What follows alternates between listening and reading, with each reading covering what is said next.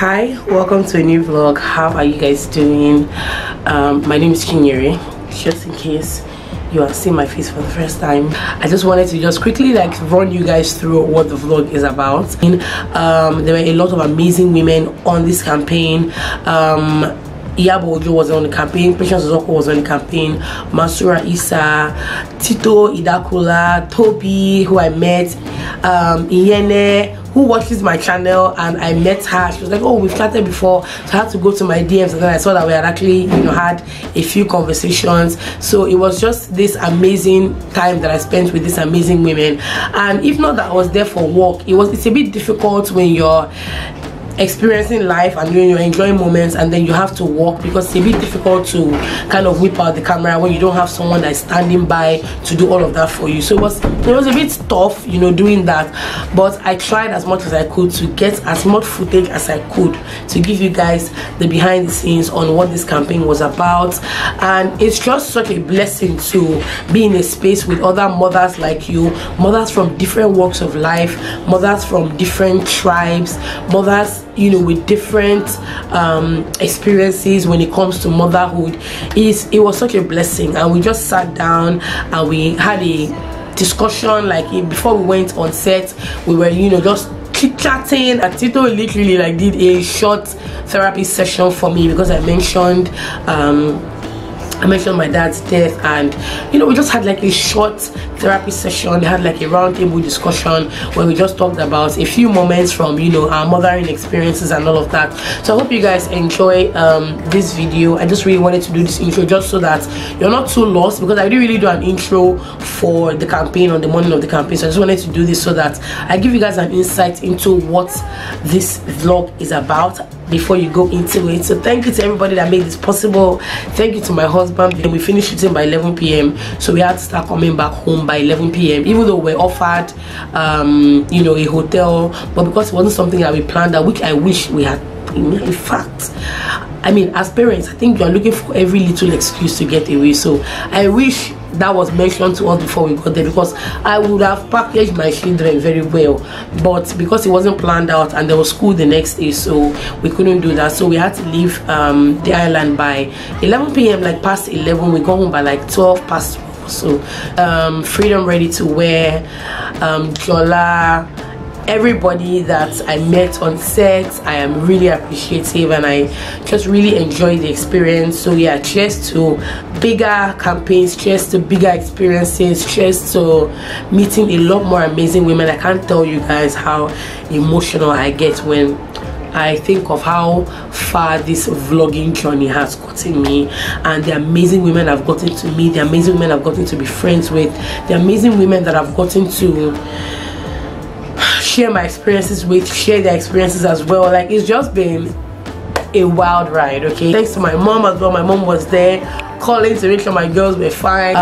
Thanks to my help, Monica, because she was good. Okay, the lady that helps me stayed to 7 p.m. She usually goes home by 6 p.m.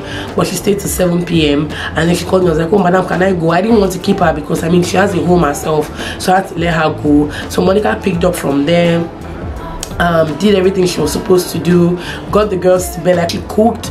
I don't know how the food tasted, but she cooked, served the girls. The girls had dinner, and at some point I couldn't reach out to them because her phone had gone off. The gen was on, but her phone wasn't going through. Grace's phone, I think, was charging in my room, and they had gone to bed. So I was a bit worried, and I was trying to call them for such a long time. It wasn't going through. My mom was calling me, have you reached out to them? Should I start going to your house? And it was late, past 9. I'm like, what, don't worry, I believe that everything is fine. I got home and then knocked her. She was already in the living room. So everything just went so good that day. I just want to thank every single person that was involved in making that day go as smooth as it did for me. Thank you guys so much. I love you from the bottom of my heart. Let's get into the vlog. Okay, let's get into the vlog.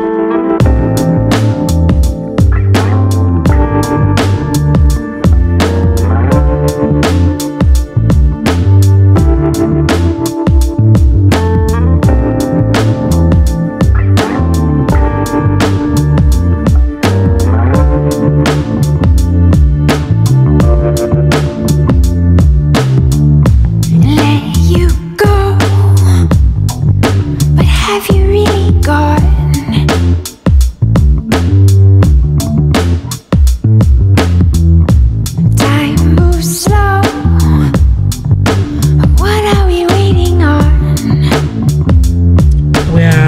somewhere in Ikoyi. I'm working on a campaign with Cadbury Bournvita, so I just got there now. I'm going to show you guys what the behind the scenes is like. I mean, this vlog you guys are going to see probably around Mother's Day, because the campaign is geared towards Mother's Day. We're not supposed to wear makeup, so that's why I was able to leave my house early. Thankfully, thank God saved that we didn't wear makeup. So we left home by 10 o'clock and it is 12:52. Traffic.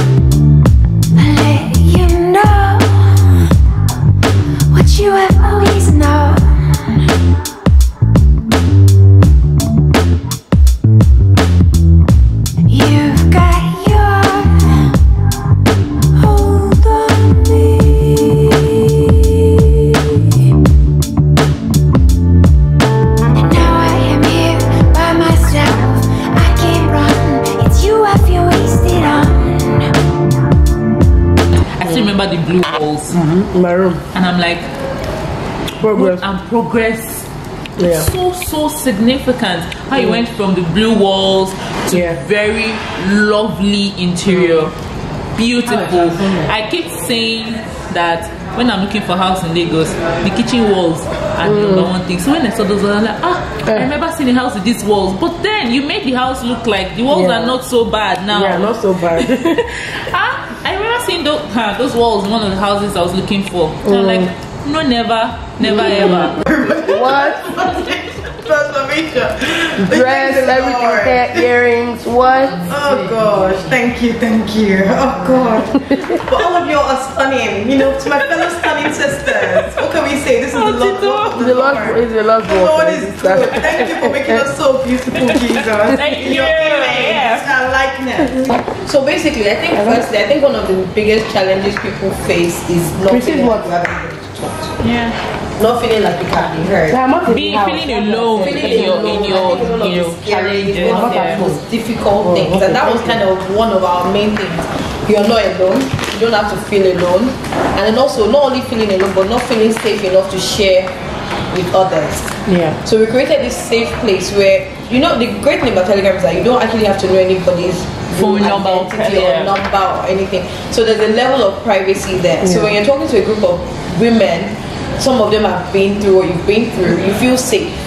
Then what then happens is that because we've created a community of sorts, sometimes when somebody identifies your story, then they're like, you know what, send me a personal message, and then they start supporting each other as a result.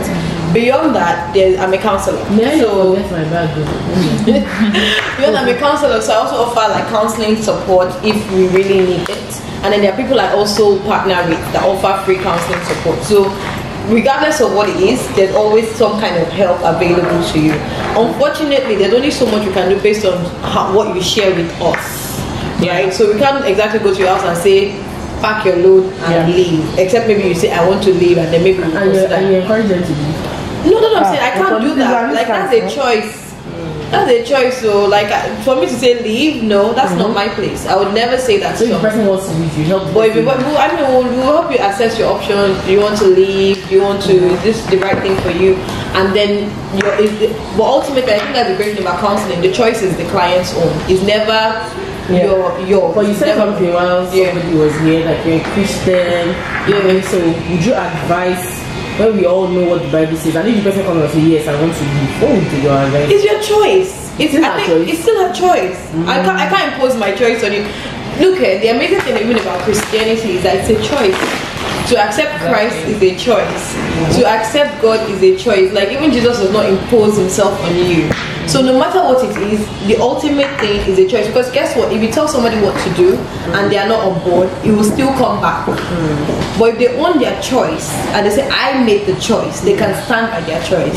So no matter what it is, it's your choice. But I'll present you the options. I'll ask you, what are your different alternatives? If you do this, what will happen? If you do this, what will happen? So you make your own choice.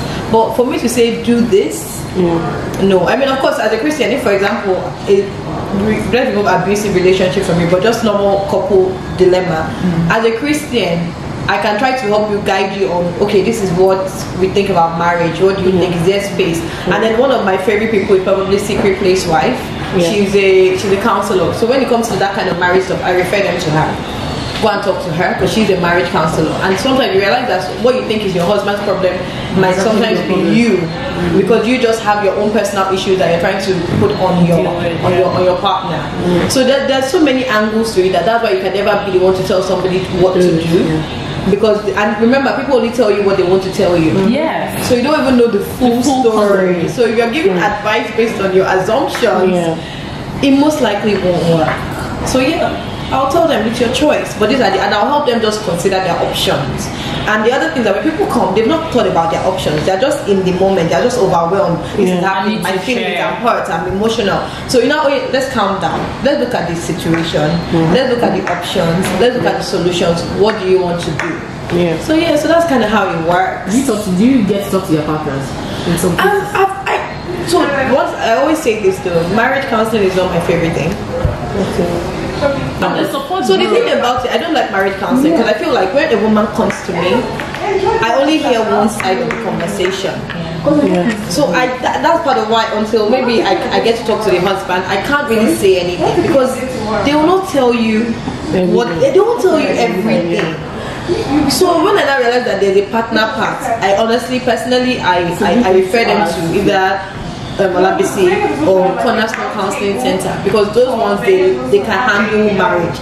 I'm more about emotional healing from your own personal wounds, finding who you are as a person, loving yourself, knowing who you are. Those are things I care about. When you know who you are, when you get to love yourself, then we can now talk about the other person involved. Because sometimes if you don't even know who you are, the other person will continue to control you. So before I get to the partner, I deal with you. So I think I've said everything. Any more questions? I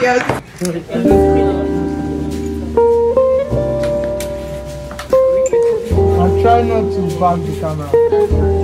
Tito is being a while and you are used to this life. I have my name.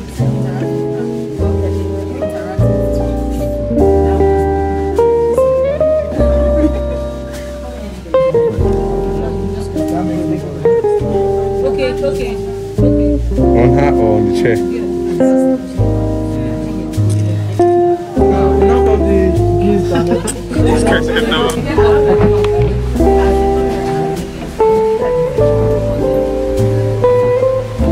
I'm a mom, a YouTuber, a content creator, and I just want to tell all mothers out there that you're strong, you're beautiful, and you are more than enough. Tell us about your journey to motherhood.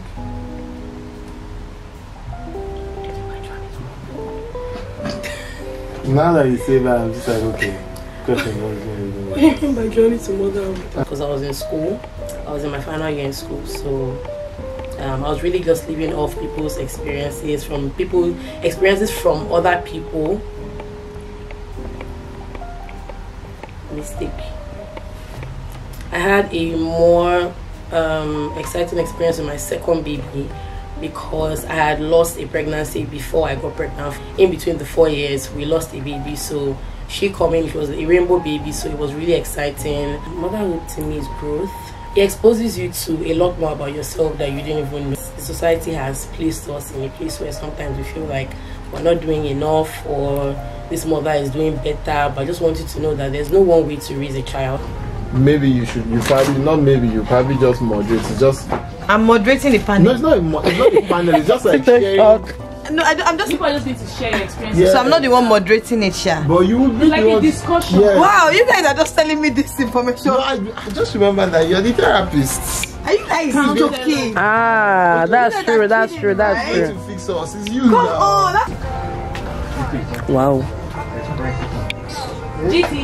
So I feel like I'm doing like this. Trash. It's trash. It's better than I can see your money. These people telling me I'm regretting something they did not tell me about before. I think that's why my head started aching. Legit. I hope I was as fine. I hope I was as fine as Tito in this view because me, I don't understand. It didn't look like I was this cute. No, you can impose your face on me. Oh, yo. What you didn't get for yourself. Oh, but this lifetime. But I really liked the way you answered. You're so concise. I liked the part that you talked about labor. It was so funny because you're so honest. And I was laughing because I've had 4 different labor experiences, and my last one was actually I didn't have like it was a painless labor. Yeah, I got to the hospital like within like 30 minutes. Yeah, already. Yeah, and I wasn't. People are lucky. So he said I was like, actually I've experienced it, and it's the most beautiful thing. Are we good? What's going on? It's such a nice picture. Are you ready? Makeup, check it. Questions or somebody just Did you guys discuss about it? It's just like flow. okay, I get. Thank you. Some more. Thank you. Yeah, what do they use cabbage? Cabbage leaves work. So cabbage leaves work. Yeah, you put it in the fridge. When I had my first baby, she passed away, so she could like there was nobody to check. Yeah, so she was wrong. So my breast was huge, and I remember the nurse saying, just take cabbage leaves. Take a cabbage, put it in the fridge, just take a leaf and put it in your bra. And honestly, in 2 days, the pregnancy was done. I'm not going to try to introduce. I'm just going to let everybody introduce themselves because I can't do the honors. So going with you, Bobby. Patience also was my name, and my fans call me Mama G. My name is Iyabo Ojo, and my name is Mansura Isa from the north. And I'm Inyene Abank. That's everybody, and we're just talking about motherhood, and we're having some interesting conversations. We're talking about breast engorgement and how the engorgement process when you're trying to wean your children or when you just had a baby. My mother-in-law, she brought alcohol mixed with some leaves. I don't know. She just said rub it on it every morning and at night before you go to bed. So I did it for my first child. My second child, it didn't work. I was really sick, so I had to go to the hospital. I was talking about cabbage leaves, but you were talking about cold water. Cold water, yes, that's what I use actually. And it happens that I had a visitor and she came and saw me so sick. My breasts were like, and she told me, you could have used cold water and everything would just come out. I told her, it's like, she told me, try it. And immediately I saw a cold water, I touched it and I touched my breast with it, and I'm telling you, the water started dripping out and I was happy. But then I also feel is engorgement more painful when you have a child that is constantly sucking? Because you know how we have your breast comes out based on demand, so you supply more when your child demands more. So maybe if a child is not sucking very often, you don't have so much, you don't produce so much milk, so it's not as full as some other. So I guess maybe it's to be different with but I guess the point is also what you were saying about, like, even when you stop, even when you're feeling less, there's a point when your breasts are full before you realize that no baby is taking this thing, and then it just goes down. It's like stone. It's hard and heavy. So you're like literally lifting the breast. And even your leg, you won't be able to move your neck. Your hands are like so you would do it like this. But another thing, what do they call mastitis? There's something like an infection that as well that comes with engorgement. I think that's when the pain starts. My first baby stopped sucking at 2.5 months. Wow. It became on his own, and we tried to find out why. We went to the hospital, they tested the milk, I said it was okay, it just didn't want to suck. Guys, so it is 12:30. I'm just getting home.